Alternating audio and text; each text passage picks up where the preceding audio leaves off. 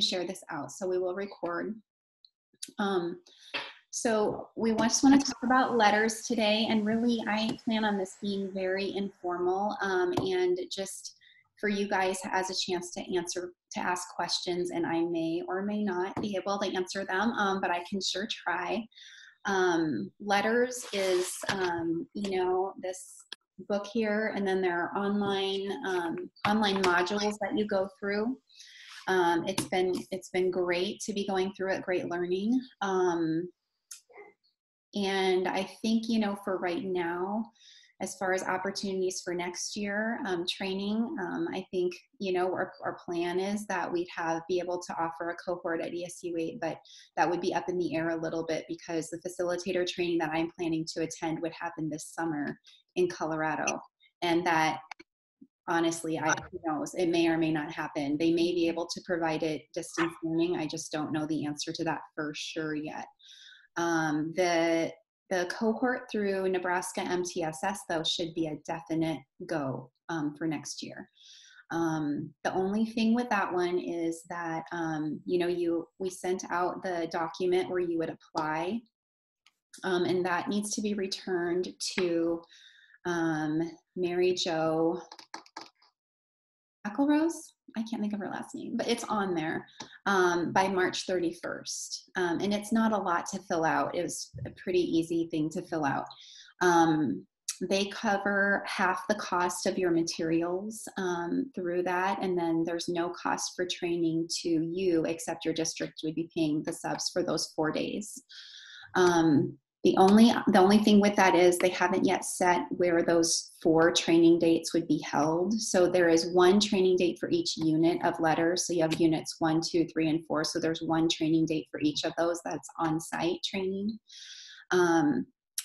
And so when we asked about that, it sounded like it was going to be, they'll see who all their participants are, and they will have it, you know, geographically across the state. So there will be some travel involved, depending on your location. Like I was thinking, well, for my location where I live, if they have one in Lincoln, I can probably, or Omaha, I can drive from my house to that. It wouldn't involve a hotel stay for me probably. But then if they go out west, which you would think they might for one, you know, there's probably going to be a hotel and some travel costs involved. Can you please come to the office, Ms. Susana? Sorry. No, that's okay. So I was just thinking maybe somebody had a question. So that would be the only probably additional fee with the Nebraska MTSS project. And then for our ESU 8 cohort, hopefully we're able to offer that next year. The cost there would be, you know, the cost of the materials your district would be paying. And then the cost of subs, but travel would be, we would be holding those in Neely. And when I talked to a contact at Sopris West last week about kind of timing these out, because I know subs are so hard to come by, we talked about maybe trying to hold 1 training. So we talked about a couple different options.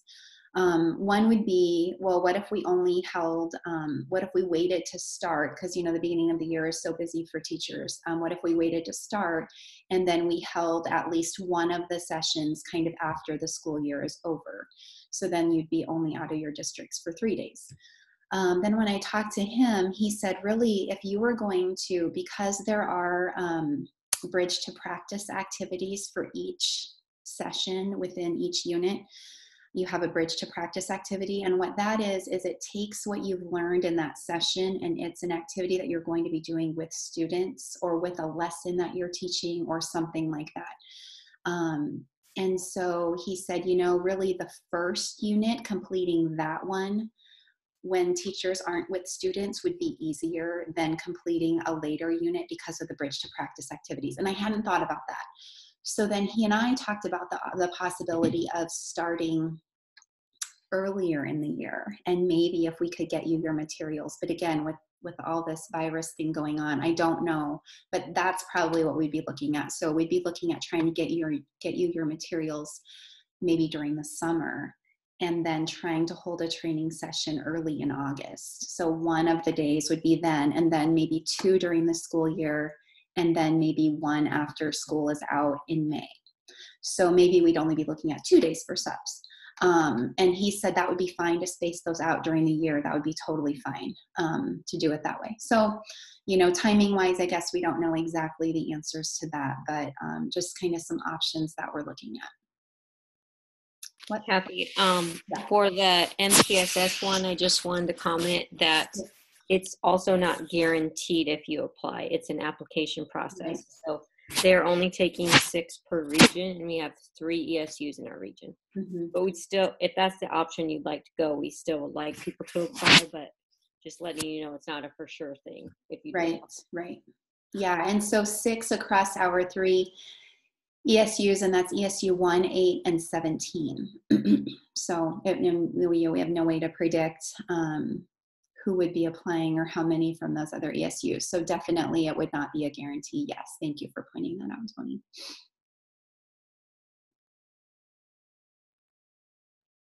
As far as you guys are thinking about questions, as far as the content goes, I just wanted to share a few things that I think have been really, as I'm thinking about going through letters and why it would be good for teachers to go through it. Teachers matter more to the student success than any program that they're using or any aspect of schooling. It's the teacher that really makes the difference. So when we make sure that our teachers are educated in the science of reading, it really makes a difference in the teaching and in the outcomes for students. And, there was some research in the program about, somewhere around 29% maybe of teacher preparation programs really only prepare teachers on all of the big 5 areas of reading. So there is some more learning to do. And plus, when I went through my teacher education training, well, that's been a few years ago. And so there's definitely new research. And so the thing about letters is that, it's updated content based on research. It really bridges that research into your practical classroom activities. You can apply it to any reading program that you're using, any intervention program. You can just make it stronger by using what you're learning in letters to build up what you're already doing. Those bridge to practice activities that go along with each session really help you to transfer what you've learned in the program to your classroom practice. And so I'll just give you a little bit of an overview. So I don't know if you viewed any of the video that we sent out or the handout or anything, but so you get a letters manual and that's your main material that you have. And then there's also an online learning platform. So there's 4 units in this volume, and then there's also volume 2, which is units 5 through 8. And within each unit, there are 8 sessions. So like right now, I'm a little bit behind on my pacing, honestly, so I'm not quite exactly on track. But so right now, this is where I'm at, and you can see there are activities to do in the book. As you go along too, there's activities to do, plus your reading information. And you're reading research. So like all kinds of research things in here. So you read, and then you have this online learning platform. And so for each session, the amount of time, I would say it varies for each session. But I usually probably figure the reading part of the manual and doing, the work that's involved in there probably takes 30 to 45 minutes, somewhere around there. Some are longer, some are shorter. I would say the reading part wouldn't take you an hour, but it could take you up to 45 minutes probably. And then the online part also, for each session, it gives you, as you open it up online, then it shows you about how long you would allow for that session or how long it would probably take you. And so usually they're around an hour. Some are longer, some are a little bit shorter, but it's usually around an hour online. And that's just the online part. And then you also have your bridge to practice activity outside of that. Some of the sessions, I don't know, I think the longest was probably an hour and a half maybe. And some are shorter, 50 minutes. You can do part of the online. It stops in the middle of a lesson. If you're like, oh, I have 15 minutes, I could quick do part of it, but I can't do all of it. You can do that. You can do a little bit here and there. It saves your progress as you go along. And you're not just watching online. There's video clips, and then there's activities for you to do. So it takes what you've read and it explains it more. It also shows you what it would look like in a classroom. So there's clips of teachers so you can see, oh, they talked about in the book this alphabet arc activity. What does that look like? They talk about orthographic mapping. What does that look like? So it shows you in action what it looks like, and then it shows you what it might look like in a lesson. And then usually that's your bridge to practice activity, is using it then in your own lesson or with kids. There's also a test that you take at the end of each session after you've read and viewed the content online. Then the last thing that you do is you take a check for understanding, it's called, and they're not that long.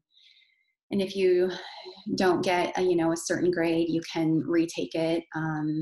They're multiple choice. It's not like you're filling in answers or anything, but some of those are more difficult than others. Some are a little bit tricky, but teaching reading is tricky. So that's kind of what the online looks like. I really like the mix of it. So the reading and the online part is it's a really good way to learn. And it's just so flexible. You could do it anytime. If I do my reading outside of school, then if I think I might have time over lunch, then I might try to jump onto the website over lunch and, watch a little bit here and there. But otherwise I do it mostly in the evenings is when I've been doing it. But it's just been really, really good learning. So some of my top learning highlights that going through Unit 1 or through Volume 1, really learning more about advanced phonemic awareness and Dr. David Kilpatrick's work. A lot of talk about the continuum of phonemic awareness activities and how that relates to, and then how phonemic awareness relates to orthographic mapping and building those reading skills for kids. A lot of learning on the major types of reading difficulties, including dyslexia, errors specific to English language learners. So a lot of good information about English language learners in there too. Learning about Aries phases of word reading development and how that relates to kids, and kind of being able to see where kids might be in that developmental process. So those have been kind of some of my highlights as I've gone through. Does that spark any questions from you guys about any part of it? Would you say that what you're learning can be used in interventions, or just for a classroom teacher, whole group learning? Like we do sound partners, EIR. Are some of the things you're learning, could they be applied to those interventions with a one-on-one or in that kind of setting?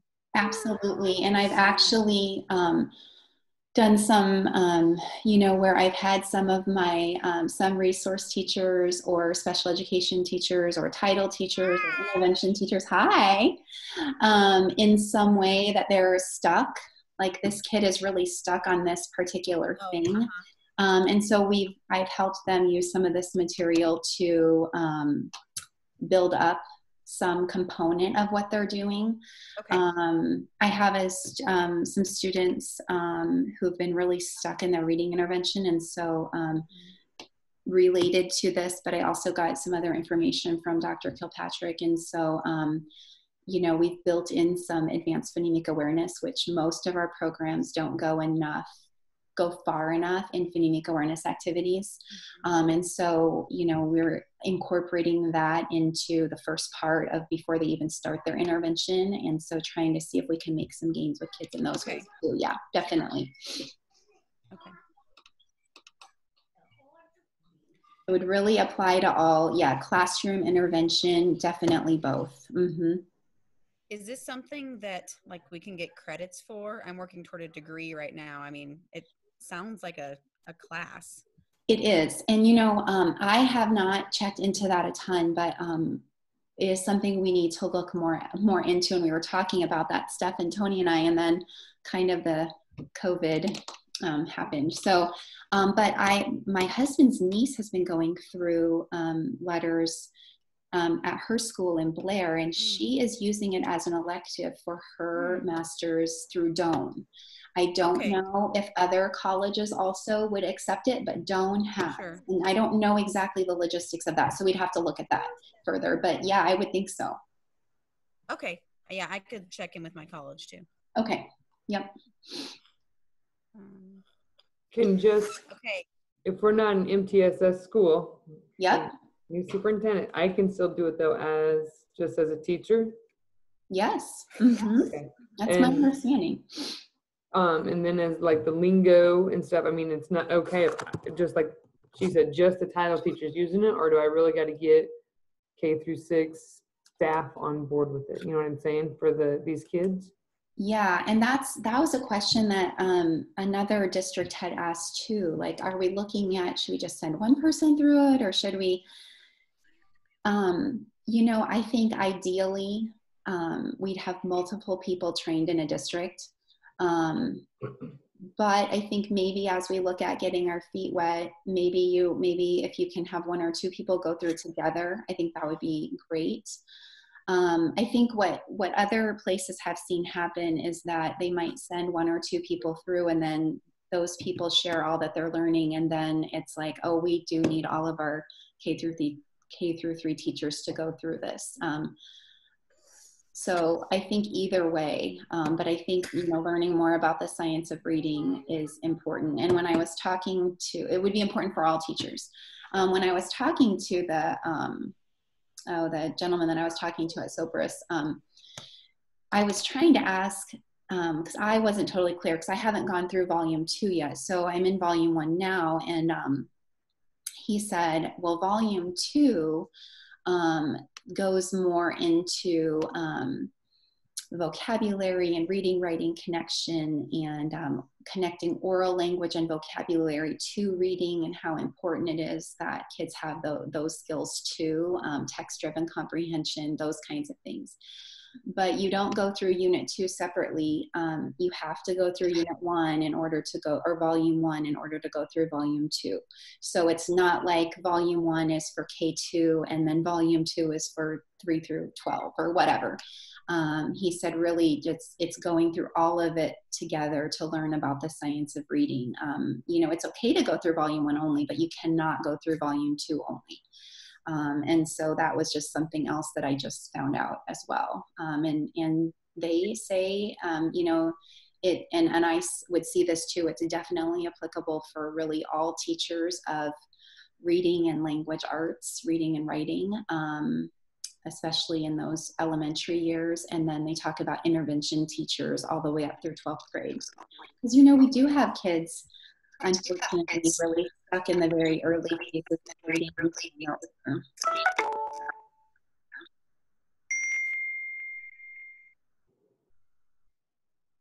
Other questions? I'm sorry, my alerts keep going off. I was trying to mute them. Yeah. Hey, Tina, I think too, I mean, it's like everything you wanted to know about reading but weren't taught in college. Like, I think about back my reading methods and just the things that we're missing, and I think every teacher would benefit from this. And we hear from our colleagues at other ESUs that teachers who have been teaching for like 20 years go through this program, and they're like, oh my God, why didn't I do this sooner? Why didn't I have this information? You know, it's the essentials that we should all have. We're going to teach little kids especially, but I think even as they get older, we have those kids that are missing those skills. Mm-hmm. And, you know, it has such valuable information to teach them to read too. I mean, I agree with you there. And that's what I want to do, but I didn't know if I could come by myself, if I can't get in, you know, sometimes when things are offered, you have to bring a team. Yeah, this isn't one of those things. You can definitely attend one person for a district, or a team is fine. Mm-hmm. Okay, well, I'll keep my fingers crossed, but.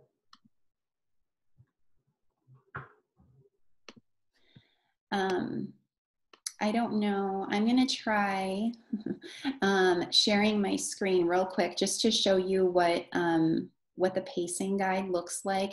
This would not be your pacing guide or anything for next year, but this is just kind of what a pacing guide looks like. So they actually send you a pacing guide. We'll see if I can get it to work. Okay, share. Okay, can you guys see that pacing guide up there? Are you able to see it? Yep. Yep. Okay. Yep. Okay. So how it works is you work through Unit 1, all the different sessions, And then you complete a Unit 1 assessment. And this is just suggested. It's like a college pacing guide. You know, they're just suggesting this might be where you're at, to let you know if you're behind or not. And then you have your Unit 1 in-person training as the post-unit training. And that's where you gather together to do that one-day in-person training after each unit. So mine was at the Lifelong. And then Unit 2 is the same thing. You go through all the different sessions, and then you have that post-unit training together. And then Unit 3, and then Unit 4. So just kind of letting you guys know what that looks like.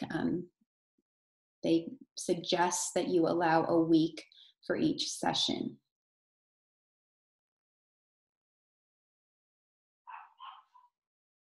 Okay, I'm going to go ahead and take that off of there. Okay. Other questions that you have?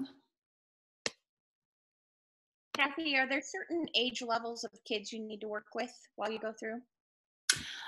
You know, not necessarily. They just kind of say to find, you know, you can find students that would apply. So there are different assessments that we give to kids. The thing that I've had to work through a little bit for me, just with my job position, would be like for the last couple ones have been looking at a phonics lesson, and so borrowing materials from someone to look at that phonics lesson, and then maybe talking with the teacher about adjusting that phonics lesson. So not really. If you didn't have the materials exactly, there are ways to work around that too. But no, not necessarily certain ages of kids that you need to work with. I'm sorry, I didn't mean to interrupt you. I don't know if I can hear you.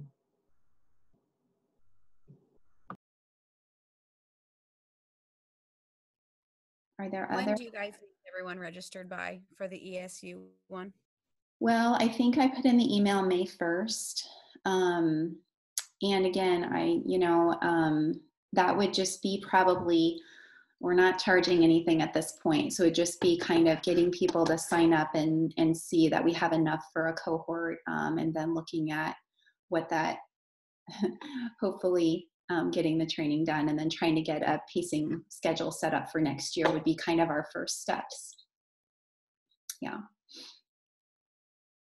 Yeah, and then the only cost for ours is the materials and enough to cover for lunches those days. So Right.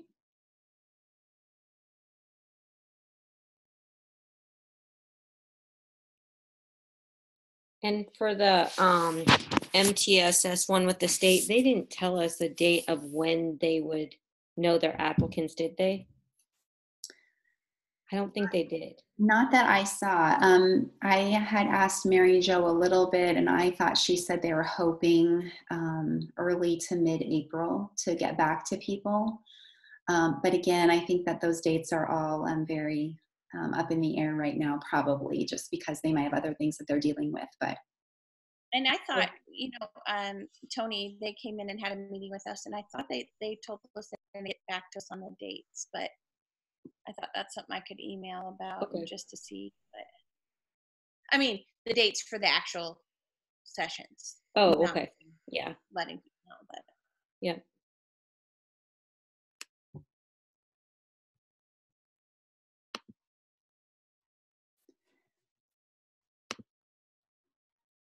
I would just say, I mean, it's. As far as the one. Go ahead. Sorry. For the 1 or 2 years, can you sign up for the first year and then wait and decide on the second year? Or okay. Yep. Absolutely. Mm-hmm. Mm-hmm. Yep. You know, I would just say it's really been probably some of the greatest learning that I've had about reading, honestly. You know, you can do your own reading, and you can, you know, if I were just reading the manual, but having that online and then the in-person days has just really, it really just solidifies it, where you can see, oh, that's what it looks like in action. That's what that means. Maybe I've even read about that before, but I didn't exactly see it in action, you know, and there's just more and more research. So one example would be orthographic mapping. So I've read about orthographic mapping before, but until I really saw how they lay it out in the manual and then in the video presentations and then going to the in-person day, it's like, oh gosh, I get it now, you know, where just reading it on my own, it was kind of hard to make the actual connection to what it might look like. Now I know what it looks like, and I know what it sounds like, and I know how to do it. And so it just, and that's everything that you learn in there. It just really, you know, solidifies it, rather than I just read about it and now maybe I know what that means, but maybe I don't. Well, you know it when you're done, because of the video and the extra things that you do. It just really makes it where you know what is meant by what you read. I just want to say, like, I'm super excited to be able to attend this, just to add to my background knowledge in the job I do. But one of the things, if I was a teacher, that might be overwhelming hearing is the added on work, maybe at night or so forth. And I know you said you did at lunch or after school, but I would think your district would be okay with, since this is for your school and not just yourself for a college class, I would think they'd be okay with you doing it during your plan time or before or after school. If you had an in-service or, you know, a training day open. Yep. So those type of things might be open for you to catch up, like if they had a day at school or something. Yep. And I probably didn't, you know, where they lay out a week for you to complete that whole session. And if you figure it's probably going to take you, if you figure 2 hours, I didn't always do a little bit every night, but it'd be very easy to do a little bit every night, and it really wouldn't be that much every night that you're doing. I was probably more like, I'm going to sit down and do the reading one night or one day, and sometimes that was a weekend too. You know, I'm going to sit down and do the reading part. I found that worked better for me if I read first and then I watched the online content, and I could break the online content up a little bit. And then I tried to do the test right away while I had it all fresh in my mind, and then the bridge to practice after that. So if the bridge to practice went into the next week, well, that's okay. I was working on my next session, you know, but I think, you know, where they have it paced out for you, it does really give you quite a bit of time, but it is a time commitment, definitely. But there is time to get those things done, definitely.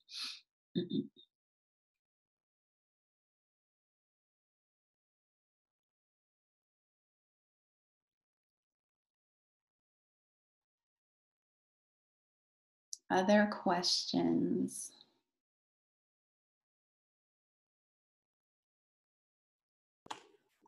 If you do think of other questions, or your administrators have other questions, you know, Toni, Steph, or I are available anytime, you know, via email, via Zoom, via phone call, whatever works best for you guys.